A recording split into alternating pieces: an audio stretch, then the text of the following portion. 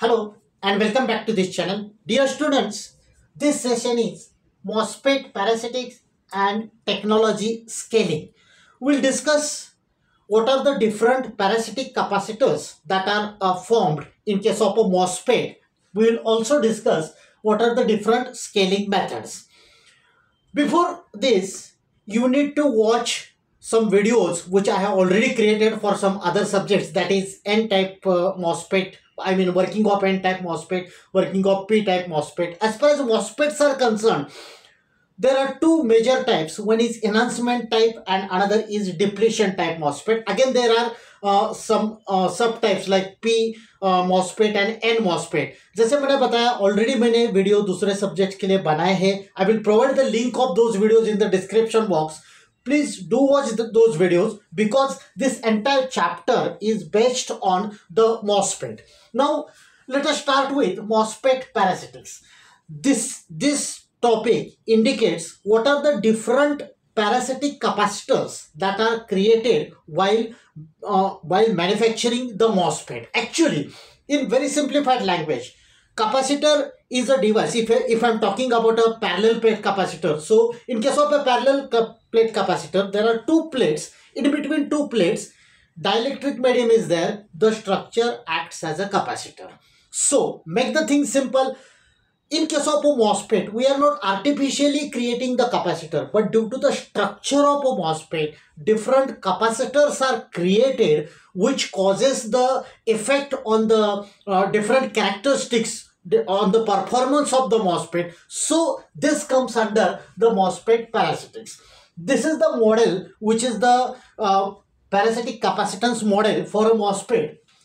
We know that in case of a MOSFET, there are three major terminals. One is S, that is source terminal, G represents gate terminal, D represents drain terminal. This portion is the source terminal part, this is the drain terminal part. Now this particular portion, this I am talking about, this represents the channel. So channel is created between source and drain. This lower portion indicates the substrate, which is also called the bulk.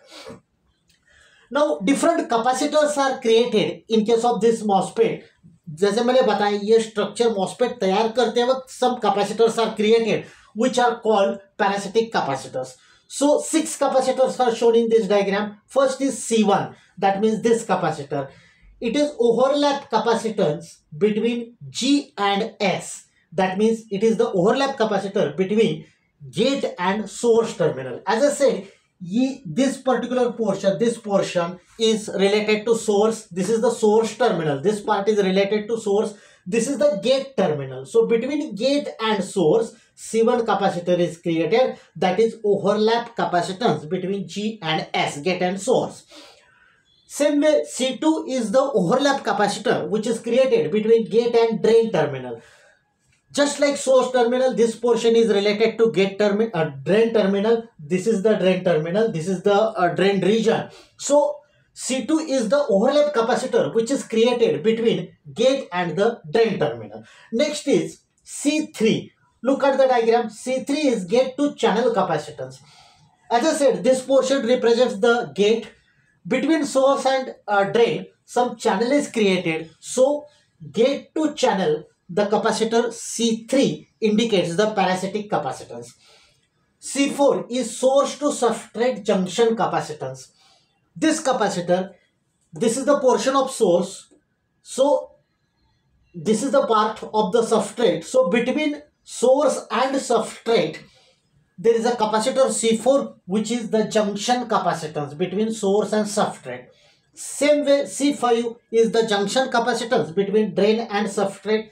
C6, if I am talking about the sixth capacitor, this capacitor is the capacitor between channel and the substrate because this portion is related to channel. So this is about the different parasitic capacitors which are there, which are existing in case of a MOSFET. As I said, these capacitors affects the performance of the MOSFET. Now, first type, if I am talking about broad types of such capacitors, first type is overlap capacitor. That's what we discussed. C1 and C2 represents overlap capacitor, this and this capacitor. So in case of a MOSFET, I have drawn another diagram. Actually, This is the source terminal, this is the drain region, this is source region, this is drain region. The source and drain region should exactly end at this point, because this portion is related to gate portion, gate terminal portion. But certain part is getting extended into the gate region. Similarly, from drain region, again certain part is getting extended into the drain region. Let us say this extended length is denoted by LD. This is also length which is represented by LD. So actual length of the gate channel is L. Because of this extended portion, the gate channel length gets reduced, which is represented by value L effective. In this diagram, this notation L represents length of a channel, W represents width of a channel. So overlap capacitance are denoted by CGSO. O stands for overlap. GS between means the capacitance between gate and source. Then CGDO, again O stands for overlap. GD means gate to drain capacitance. The formula is very simple. COX, that is COX represents oxide layer capacitance. LD is this extended length into W is the width. Similarly, for CGDO, the equation is COX oxide capacitance, LD length, and W width. Second type is gate to channel capacitance. So look at this diagram. The channel region, this region is connected to source, drain as well as substrate. So this represents the gate to channel capacitance, because channel is related, channel is connected to the three parts, source, drain and the substrate part. So this gives the capacitance CGS, that is gate to source capacitance, CGD gate to drain capacitance, CGB gate to substrate. Substrate is also called bulk. So CGB is gate to bulk terminal capacitance. Again, we have to consider three regions. See, in case of working of MOSFET, broadly there are three regions. First is cutoff condition. Whenever there is no conducting channel exists, so that represents the cutoff condition. In that case, CGS and CGD are 0, while CGB is given by COX into W into L. Second is linear mode. In this case, there is an inverted channel between drain and source. So existence of inverting channel is there between drain and source terminal, and important condition is VD, that is drain voltage, this voltage is greater than VS, source voltage. In this case, CGB is 0. CGB is the capacitance between gate and bulk, that is substrate, is 0. CGS and CGD are in parallel, and approximately this value is 1/2 COX into WL. Third is the saturation region. In case of saturation region, particular phenomena is there which is called a pinch-off condition. So this also represents the pinch-off region. In this region, CGD and CGB are 0, whereas CGS is 2/3 COX into WL. Third broad type of parasitic capacitance is junction capacitance, which are also called diffusion capacitance. So these capacitors are created due to reversed biased source body and drain body PN junctions. So make it simple. This capacitance, junction capacitance or diffusion capacitance, represent the PN junctions which are related to reversed biased source body and drain body. This capacitance, particularly this junction capacitance, is non-linear and decreases if reverse bias is increased. So this is about the MOSFET parasitic capacitors. Next part is technology scaling. The meaning of word scaling is, suppose we are using MOSFET transistors and we want to accommodate a large number of transistors in a single IC package. In that case, scaling technology is used. In very simplified language, you need to reduce down the dimensions by applying certain criteria so that you can place maximum number of devices. That is the meaning of scaling. But while performing the scaling, care should be taken that the characteristics after scaling should not get affected. So many times it is required to change the fabrication technology or use the proper fabrication technology, or it is also required to change the bias voltage and so on. So there are two types of technology scalings. First is constant field scaling.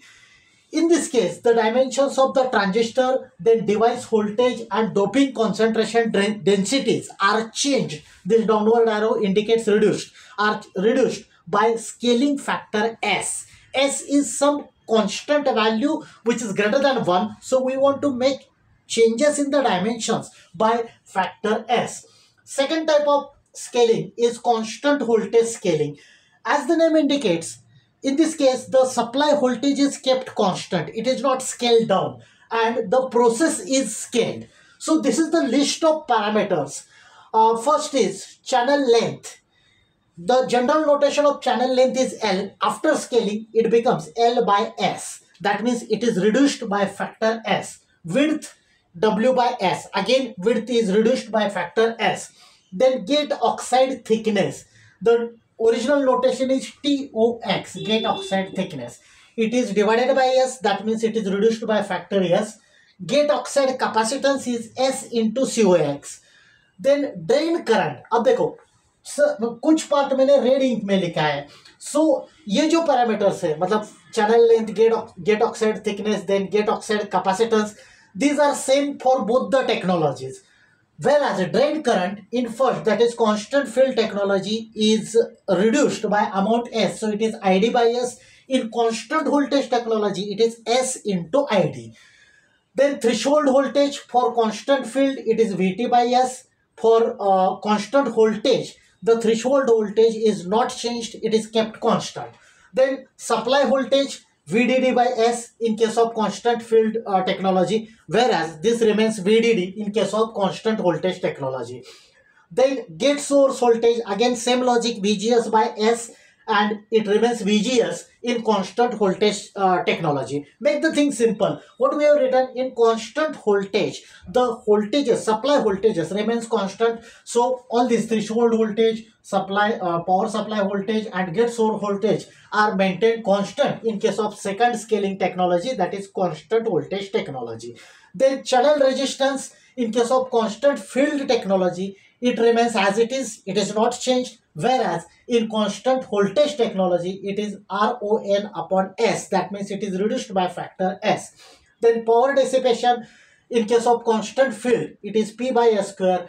Whereas it is S into P. This is S, that is scaling factor, into P in case of constant voltage technology. So this is about the two major types of technologies, and this chart shows how the dimensions are changed, varied by performing the scaling. Now let us discuss advantages and disadvantages or limitations of this technology scaling.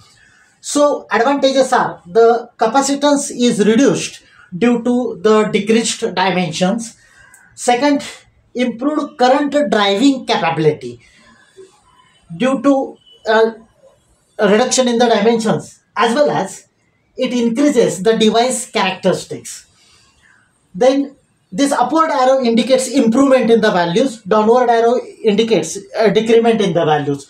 Then RC delay decreases, integration density increases naturally because we are accommodating more devices in a single chip. Then enhances speed, cost of the chip gets reduced.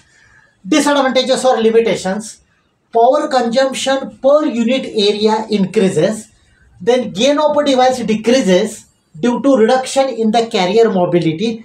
Third, current handling capacity reduces. Then packaging density is increased and device temperature is increased. See, whenever device temperature is increased, that means that particular IC is getting hot, temperature is getting increased. So many times it is required to apply certain cooling methods. Then oxide layer may lose its dielectric property. So many times it is required, it may be required to change the particular oxide layer, and there is an improvement in the noise. So these are the advantages and limitations of the technology scaling. So dear students, that's it for today's session. So thank you. Thanks a lot for watching this video.